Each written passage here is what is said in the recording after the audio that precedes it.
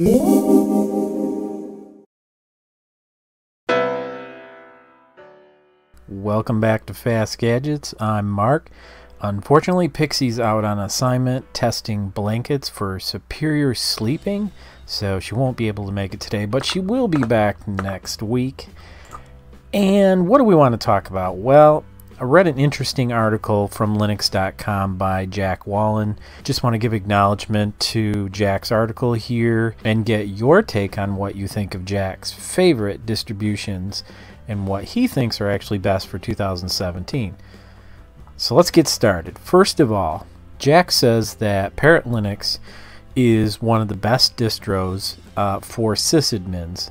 So Parrot comes with many different tools that are available that you can use for networking, intrusion detection, administration, cryptography, cloud, anonymity, digital forensics, you name it. My question is, and I have not used this particular distro, I'm wondering how it compares to Kali Linux or Tails, and if anybody's used Tails or Kali or Parrot to compare the three. This is definitely one of the ones I'm going to download. Now, I'm familiar with Kali Linux, but I do want to see if there's any other tools in this particular distribution that makes it better. It's hit 57 on DistroWatch, and he does think that it should make a significant leap towards the end of the year, so we shall see. And best lightweight distribution, LXLE, I believe is what you call it. This particular distribution, Wallen is convinced, is going to become the go-to lightweight distribution of choice. Now, it's been a long time since I've checked out the lightweight distributions. It's been 5 years. The ones I was using back in the day were Puppy Linux and Damn Small Linux, DSL. And this one uses the LXDE window manager, and it looks like it comes with some pretty cool tools that make administration really easy. So he's also written an article about LXLE if you're interested in it, and it's currently number 16 on DistroWatch. So this is one that I am definitely going to take a look at in a future review, so hang around and you'll see it coming. Now, here's one that I'm very interested in checking out, Elementary OS. My son's used it quite a bit, and he actually works here for the state doing information technology, so it's something that I'm really interested in. According to Jack, he says he's biased, but Elementary OS Loki is basically the best desktop distribution for 2017, and he really thinks it's going to beat out Linux Mint. Curious about you Linux Mint users if you checked out Elementary and what you think of it. It's currently at number 6, but Mint, of course, is number 1, so it really doesn't surprise me. Ubuntu is nice, or Ubuntu, however you would like to say it.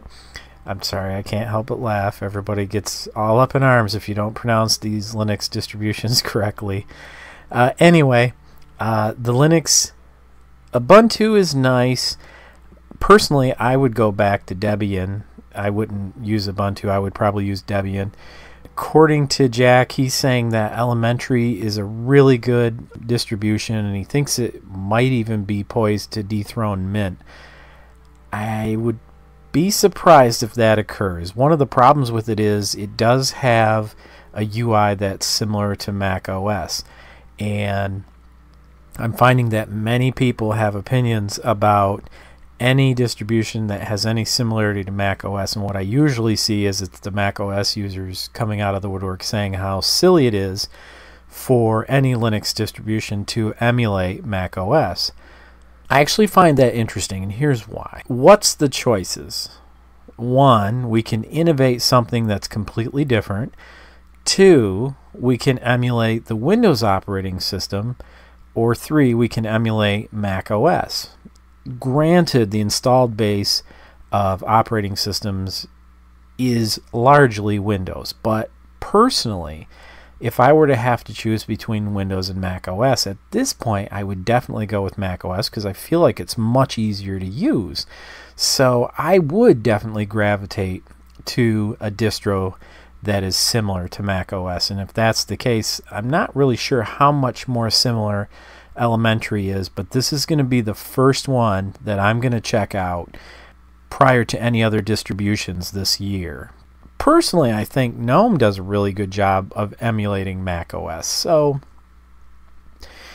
I'm not sure how much more it can do. And GNOME received criticism when they went from 3 to 4, and it was primarily the Windows users who really didn't like the new interface. And I will confess, when it came out, GNOME 3, a few years back, it was very difficult for me to use it. I did not like it, and I decided at that point I would go with KDE. And I use both, and since I've become a Mac user, more so than a Windows user as my backup system compared to Linux, which I use most of the time, I've found that I really do like the UI styling, the way the interface works, how you get to files. Yes, I do have some pet peeves, but overall I would say I have less pet peeves with Mac OS than I do with Windows 10. I get along with any operating system and I like to use all of them, but I would say that if Elementary OS really does emulate better Mac OS and it's clean and neat and the functionality is there, I could see gravitating to Elementary OS in the future as my desktop. Gentoo Linux, for those with something to prove. I kind of got a chuckle out of that. So if you really know your Linux, the author is suggesting that Gentoo would be the go-to to do that. I know most of my viewers say if you're going to go for totally roll your own Linux, build it the way you want it, maintain it the way you want it, it would be Arch. And it makes some sense to me. My experience with Arch, I had a lot of fun working with the distro and learning about it.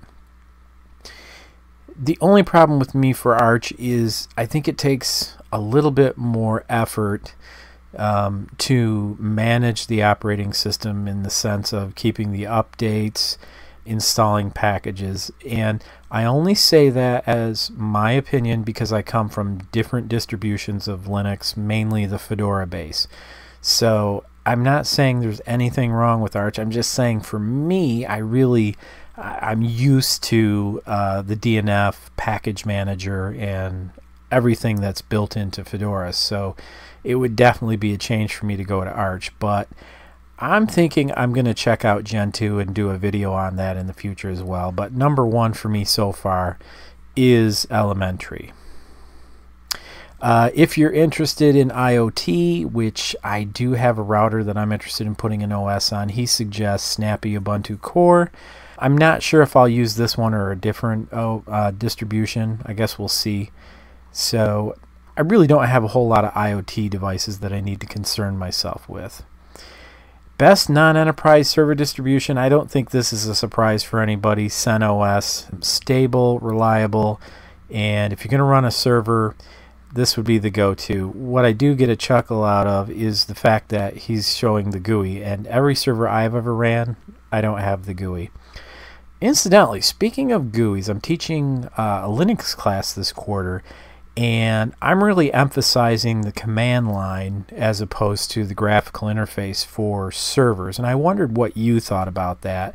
If you were a student and you were just beginning to learn about Linux, would you say it would be more important to understand the command line and its underpinnings, or should there be more work with the GUI? Now, I do have to follow the curriculum to some extent, but I do have latitude, so I can make some changes as long as the course objectives are still met.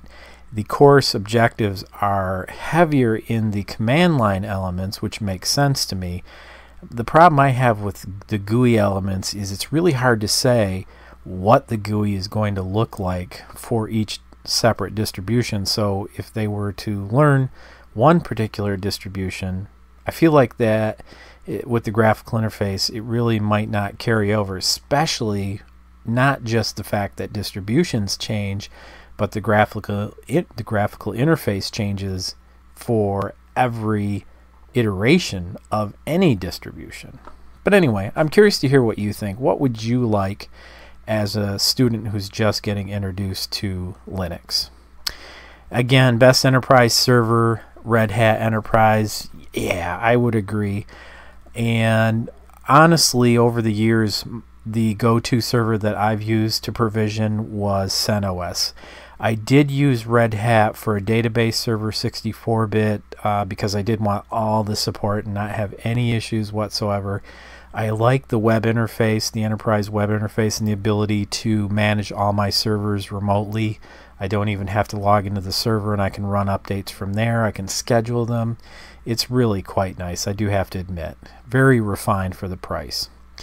Also, I don't know how many people are doing work with Red Hat, but if you do work as a nonprofit and you do buy the services and management for Red Hat, it is very inexpensive for a nonprofit. So I got a really good deal for that. So the bottom line is the author says the choice is yours, but I do like articles like this because it opens my mind to new ideas. Elementary OS, I've heard it talked about. I'm definitely thinking that's something I need to take a look at. At some point, I should install Gentoo Linux just to have a look at it and see what it's all about. I definitely would do Elementary OS, and I'm interested in LXLE. So those two are definitely on my plate as something I'm going to do a review of, and Parrot Linux. So of those three, which one would you be most interested in hearing about? As always, thank you for watching. Hope you enjoyed the video, and leave a comment. We've talked about a lot of different things that I'm asking you about, so I understand if you only comment on one or two of them. I always like to read your comments. Great stuff, and I really appreciate your support. I'll see you next time on Fast Gadgets.